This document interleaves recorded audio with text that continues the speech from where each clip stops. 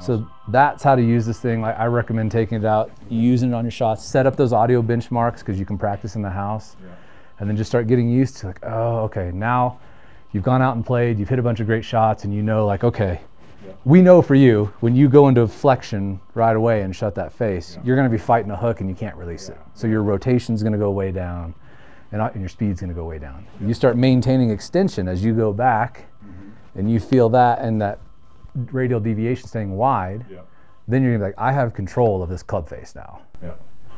Well, that's really interesting. I do have a nice hidden net in my back patio. Perfect. What's good about this thing is I don't have to hit balls. As long as you hit the ground, as long as you get some sort of vibration with it.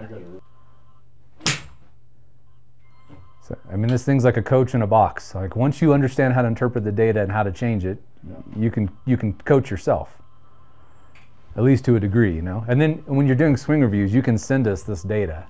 And we can be like, oh, we can see what's happening right away. So you can see your extension and flexion is wildly different than where you started. Yes. It's way more under control. And look, you're -3 at impact now. So you're bowing, you were +30. Now you're going to be able to compress the golf ball. I don't even know I'm doing that either. It should happen naturally. Yeah, that's the good thing about it. What you know, is that it's just happening. I'm not like trying to manipulate it. This is what I've been trying to tell people. Like the golf swing should be a relatively natural movement, but it's so when you're trying to bow your wrist, I never try and bow my wrist. It's the last thing on earth.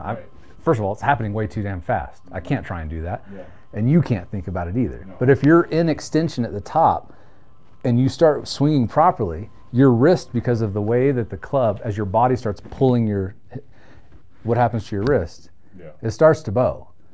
Right? You just did it right away, so it had nowhere else to go.